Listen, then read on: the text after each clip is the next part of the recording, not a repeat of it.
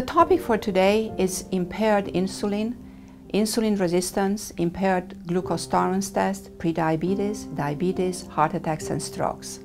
Wow, that is a very long title, isn't it?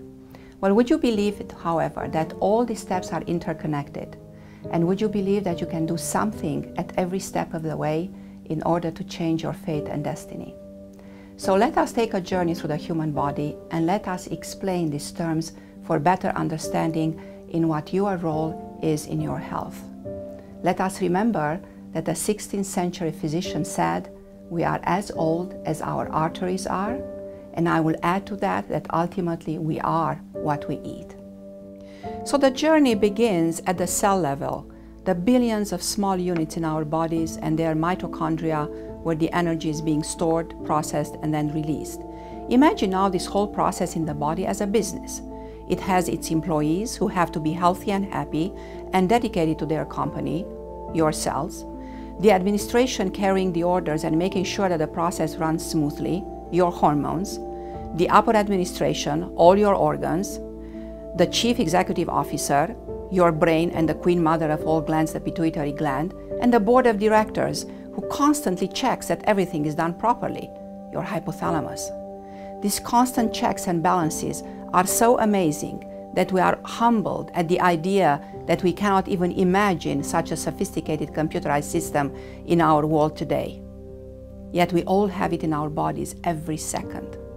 So let us see how this works. The insulin secreted by your pancreas may become abnormal, be a little slow, not the same excellent quality, and in different quantity when the food ingestion is being done. It may start 10 to 20 years before you would develop diabetes, and knowing that you have it, we can then prevent it. The second stage would be when we tell you that you have prediabetes or glucose intolerance. By this time, however, years after the first stage, your pancreas has lost more than 30% of its capacity to secrete insulin. The third stage is when you lost now more than half of your pancreas. Now you have diabetes. However, all three stages are associated with the risk of heart attacks and strokes because they all damage your vessels. Imagine that insulin is a switch in the business of fat and sugar. Once the insulin is damaged, the sugar is not being processed properly and it gets in the way of the fat process unit. It influences the bad and the good cholesterol in a dangerous way, and your arteries start to be clogged up, and then heart attacks and strokes and other complications can occur. So now after this fascinating journey, let us see, is there anything we can do about this? The answer is yes, yes, and yes. First, if you have diabetes, make sure that you see a specialist for diabetes, an endocrinologist. Secondly, if you do not have diabetes, think that you might be in one of these stages of prediabetes, even if you are lean and trim and fit and everything. If you have a family history, if you are inactive, if you are obese, if you are overweight, if you have high cholesterol, high blood pressure, you should have this evaluation to make sure that you are not pre-diabetic, to make sure that your arteries are not clogged, and to make sure that you prevent heart attacks and strokes.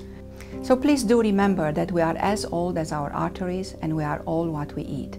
Let's try to have this evaluation to prevent prediabetes, diabetes, and clogging of our arteries.